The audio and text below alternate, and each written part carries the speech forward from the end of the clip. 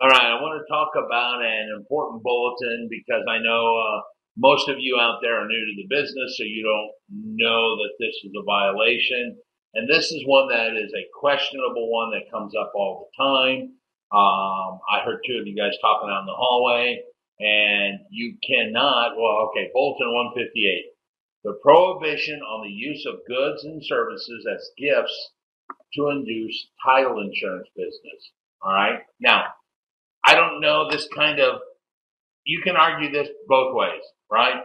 David, I heard you say something while we were on break about, how companies induce consumers to buy things by giving them a lower price or offering them discounts or, cell phones are getting really good at this. Buy our cell phone use and get an iPad.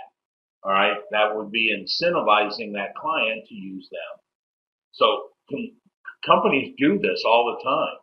We cannot do this. This is a violation of the RESPA laws, the Real Estate Settlement Procedure Act. You cannot induce means monetarily or anything goods and services an agent to use your company.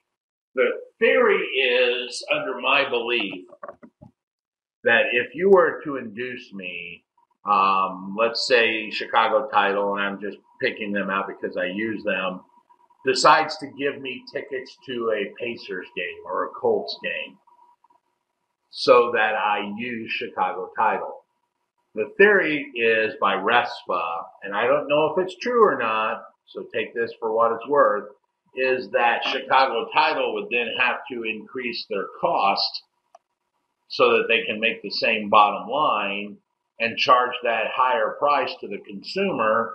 And therefore, actually, the consumer's paying for my tickets to the Colts game or the Pacers game or the 500, since we live here in Indianapolis, without them really knowing it.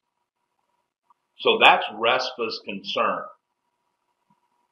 This Bulletin 158 is designed to prohibit title companies from paying, finger quotes, underline, real estate brokers, mortgage brokers, builders, or other settlement service providers as defined by RESPA to secure their title insurance business. All right. Now, there's an ugly word that you can use here. I'm going to say it because you'll probably get what I mean. You can't bribe them. All right.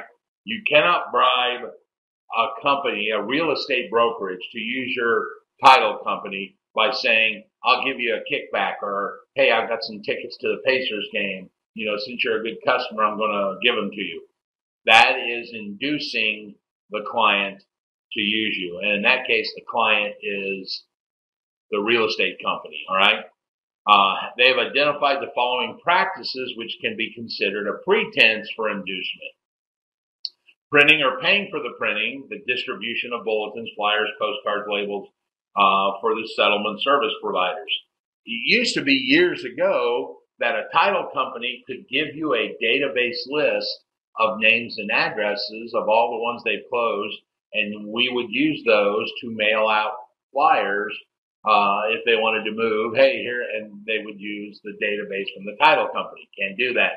The title company used to pay for, like, the postcard. We would pay for the postage. And on the postcard, it would be co-branded, the Modulin Group and Chicago Title. And they would pay some, we would pay some, and we would mail it out. Can't do that. Furnishing or paying for the furnishing of office. You can't have a satellite title insurance company person sit in your office and then pay you part of the rent. Providing or paying for mobile telephone minutes, including text messages. Providing brokers simulated panoramic home or property tours. Now that would be drones. All right. Providing or paying for gas cards.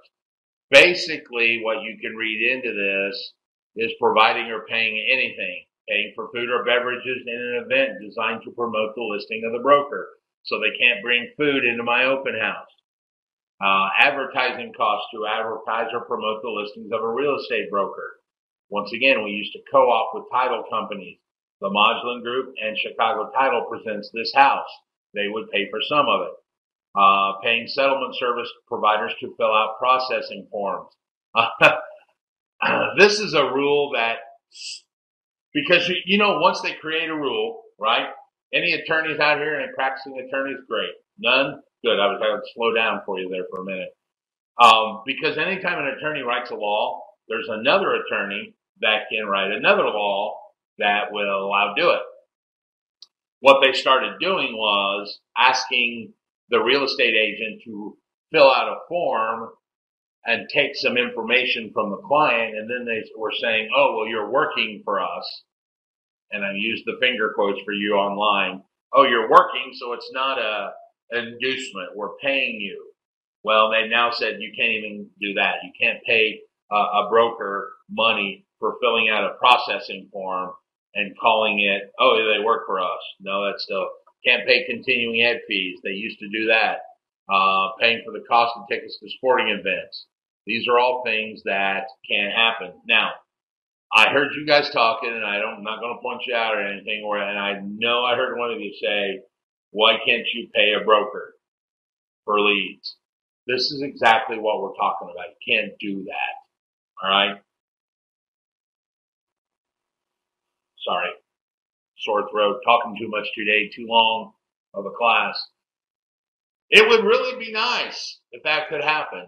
And I'm not so sure that RESPA's right in the raising of their fees. Now, I guess if every title company raised their fees because one started paying, then yes, it would artificially. But I would think that if one title company raised their fees to cover a finder's fee, let's say, they would be overpriced and no one would use them and they would fall back down.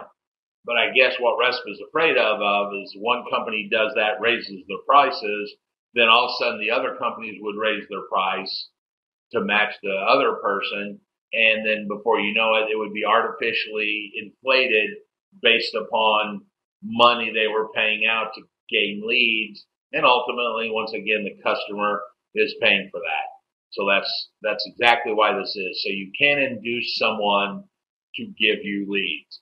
They just have to use Chicago Title because you think they're the best, they're the most efficient, they get things done, they help you out, and move your closing if you need it moved to a different location or provide a mobile closer or anything like that.